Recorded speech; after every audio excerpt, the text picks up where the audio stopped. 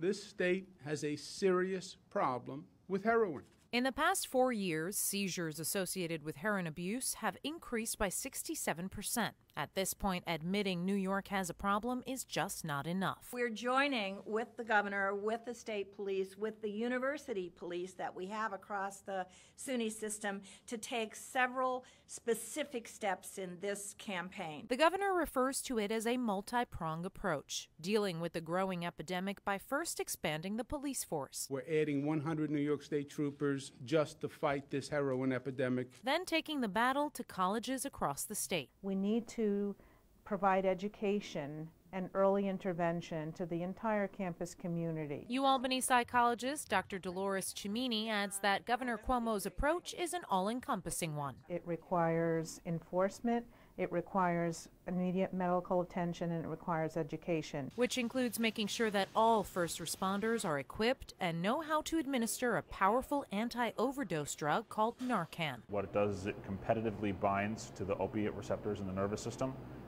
blocking and sometimes reversing the effects. Developed in the 60s and FDA approved 15 years ago, Narcan can save a life in a matter of seconds. This end goes on the patient's nostril. And while Narcan does its job, a third of the nation's heroin seizures are happening right here in New York, proving it will take more than just policing to stop the trend. And it starts with parents, and it starts with friends, and it starts with neighbors.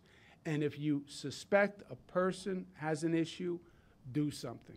Sadly, heroin has become so accessible and affordable that it's an issue plaguing not just students, but people of all ages and backgrounds. Reporting in the newsroom, Karen Terarachi, Time Warner Cable News.